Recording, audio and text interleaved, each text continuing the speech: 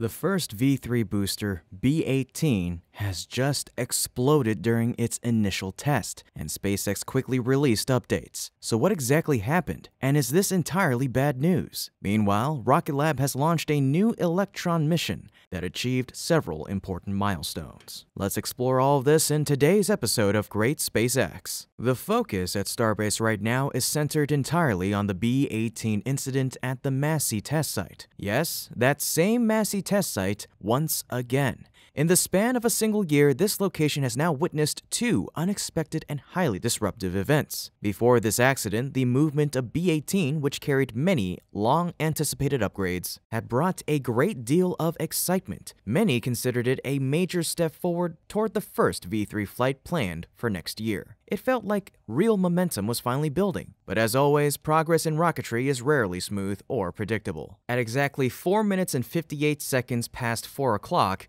everything changed. During what appeared to be a small and routine test, B-18 suddenly experienced an explosion within the fuel tank area, specifically in the section where the liquid oxygen tank is located. The blast radius was wide and extremely clear in the footage. Thankfully, there was no fire afterward, which was a small relief in an otherwise chaotic moment. In the hours that followed, images of B-18's condition spread quickly as they were updated throughout the morning. From the side facing the test tanks, the booster's shell looked severely deformed, almost like an empty soda can that had been crushed from the inside. The chines in that region also appeared to be damaged. It was the first obvious signal that whatever had occurred inside the vehicle was significant. But the opposite side of the booster told a much more alarming story. The shell had been torn open, leaving behind a large, jagged gap. This was likely the initial location where the internal failure began. The opening looked as if something massive had ripped outward, almost like a creature had burst through and escaped. Once daytime photos became available, it also appeared that the internal fuel tank had suffered damage. Even so, despite the severity of the blast and the structural deformation, the booster somehow remained standing. That was an encouraging sign and demonstrated that some parts of the overall structure handled the incident better than expected. Naturally, the big question everyone asked was simple. What exactly happened? After any event of this scale, the community immediately looks to SpaceX for information. Fortunately, the company responded quickly and provided early details. Their first message confirmed that no one had been hurt, explaining that personnel always remain at a safe distance during these kinds of tests. They emphasized that the site remained secured and that teams were working on a plan to re-enter safely. Their next update gave a clearer explanation of the cause. B-18 had suffered an anomaly during gas system pressure testing, which was being conducted ahead of the full structural proof test. They clarified that no propellant was loaded into the vehicle and that the engines had not yet been installed. This detail shed light on why there was no fire and why the damage pattern looked different from typical cryogenic test failures. Since this was not a cryogenic or fuel-based test, the vehicle had been filled with high-pressure gas, likely nitrogen and oxygen,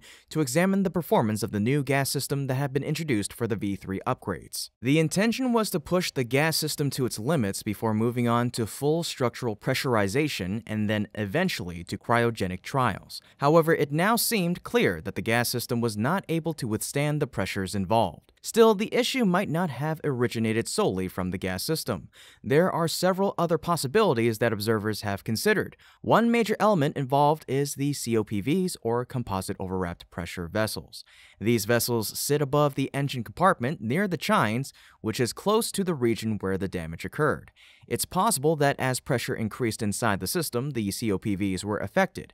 If one of them ruptured or released compressed gas suddenly, the force could have combined with the high-pressure gas from the system test and blown open the liquid oxygen tank and outer shell, which matches what we saw in the aftermath. In this scenario, the COPVs might not be the original source of the failure, but they may have worsened the damage once the initial rupture occurred. There's also speculation that the key issue may lie in the gas system line itself. If a pipe located near the COPVs failed first, the sudden burst of pressure could have sent shockwaves into the surrounding hardware, triggering a chain reaction that involved the COPV UAVs and ultimately destroyed the surrounding structure. Right now, this remains informed speculation based on SpaceX's limited early statements.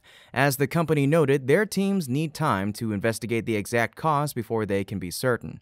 Until then, all we can do is wait for further updates. Regardless of the eventual root cause, the reality is clear. The damage is too severe for B-18 to contribute to any future testing or missions. The booster will need to be transported back to Mega Bay or possibly the Rocket Garden for evaluation. The lift support equipment was already seen arriving at Massey, which means the process of moving B-18 may begin soon. But with the size of the rupture, the internal deformation, and the condition of the tanks, it's unlikely that this booster can be fully repaired. Replacing such a large structural section or an entire tank stack would be extremely difficult.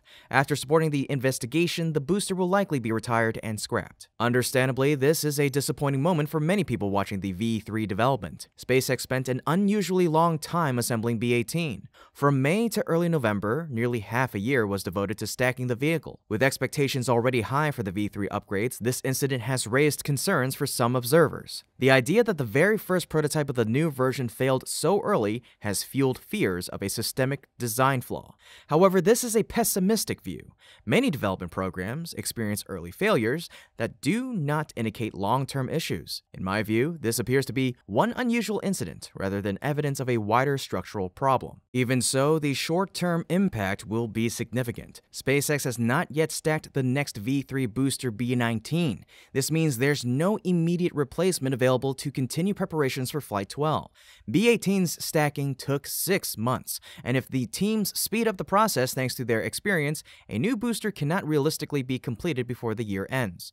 The company will also need to finish investigating the cause before they can safely proceed with B-19, and once B-19 is stacked, it'll still need to undergo its own complete testing campaign, which could last several weeks or more. For these reasons, the chances of seeing Flight 12, the first V3 flight in January, now appear very low. This delay will affect not only this mission, but also the sequence of follow-up flights, many of which carry important goals. Looking at the broader picture, this setback also impacts SpaceX's competitive position for Artemis 3. The pace of Starship and HLS development has already been slower than many hoped, and now SpaceX must also contend with Blue Origin, which is advancing its own lunar lander program at a surprisingly strong pace. Still, setbacks like this are part of the long and unpredictable journey of rocket development. SpaceX has faced challenge after challenge since its early days. Even this year, the S-36 accident was arguably worse than the B-18 event. Yet, with smart engineering and quick adaptation, the company bounced back faster than anyone expected and continued pushing forward. In many ways, it's fortunate that B-18 failed during a pressure test rather than during a full cryogenic test, a static fire, or worse, during an actual launch attempt. So in moments like this, keeping perspective matters. Progress is never linear, and every major space program faces challenging stretches. If you want to show support for the teams pushing Starship forward, you can simply say, "Don't give up, SpaceX," down in the comments below. While work on B-18 will take center stage at Starbase, the team must continue advancing several other critical areas. The top priority is a full evaluation of the systems at the Massey Test Site, the booster stand, the quick disconnect system at its sensor, and all surrounding infrastructure will require careful inspection for any signs of stress or damage. Any issues must be addressed immediately to avoid further delays in the testing flow. Over at the production site, progress on Ship 39 must continue without interruption. In light of the issues with B-18, SpaceX will likely take additional care in reviewing the ship's systems to ensure there are no similar vulnerabilities. Once conditions at Massey are stable, S-39 will eventually be transported there for testing. If everything proceeds smoothly, it can move forward with its own set of preparations for flight. At this sensitive stage, SpaceX needs to ensure that the ship does not become the next source of delay. Work on the next booster also needs to begin as soon as possible. Any components not associated with the problem on B-18 should be prepared for stacking. SpaceX can even begin stacking operations inside Mega Bay while the investigation into B-18 continues. This parallel approach will help reduce the overall impact on the launch schedule and regain momentum. At the same time, construction of new facilities, such as Gigabay, must remain on track. These long-term infrastructure upgrades are essential for future production pacing and launch cadence. At the launch site, the debut of Pad 2 will likely be pushed back due to the B-18 incident, but completion and testing should still be prioritized so it can enter service the moment a booster is ready. Nearby, transformation work on Pad 1 also needs to accelerate. Recently, SpaceX removed the final leg of the OLM and shortened the chopsticks, signaling that upgrades remain ongoing despite setbacks. The coming weeks will be pivotal for SpaceX, and it'll be fascinating to watch how the team balances recovery work with the steady push forward across Starbase. Meanwhile, at 7:43 a.m. Eastern on the 20th, Rocket Lab completed another successful Electron mission from its New Zealand launch site, sending a confidential payload into orbit. What set this mission apart was the announcement itself, made just 5 hours before liftoff. That unusually short notice points to a customer operating under tight timelines and strict secrecy. Rocket Lab shared only the essentials, confirming that the mission carried a single satellite for a commercial client who chose to remain anonymous. The mission, named Follow My Speed, was later confirmed to be a complete success, and it came with several impressive milestones. First, it marked the company's second launch within a span of just 48 hours. Before this mission, Rocket Lab had launched the suborbital HASTE mission at 8 a.m. on November 18th from Launch Complex 2.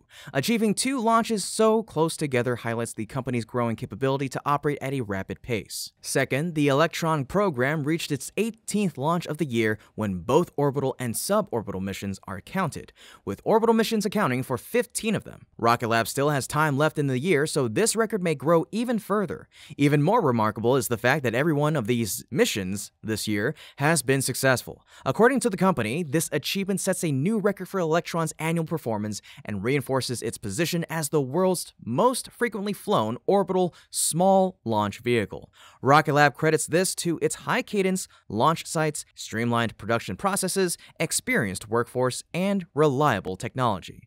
This mission also marked Rocket Lab's 76th overall launch, a number that demonstrates how quickly the company has grown and how it now exceeds the total launch counts of several long-established competitors. At the current pace, milestones such as the 100th launch mark are getting much closer. Looking ahead, Rocket Lab is preparing to introduce Neutron, a larger reusable rocket set to debut next year. With rapid progress on Electron and anticipation building for Neutron, the company's momentum shows no sign of slowing down. In any case, folks, this has been Kevin with Great SpaceX. Don't forget to like the video and subscribe if you haven't already to stay up to date with yours truly on the latest milestones in SpaceX's journey. Thank you so much for watching, and always remember, curiosity, imagination, and inspiration will follow you so long as you keep looking up.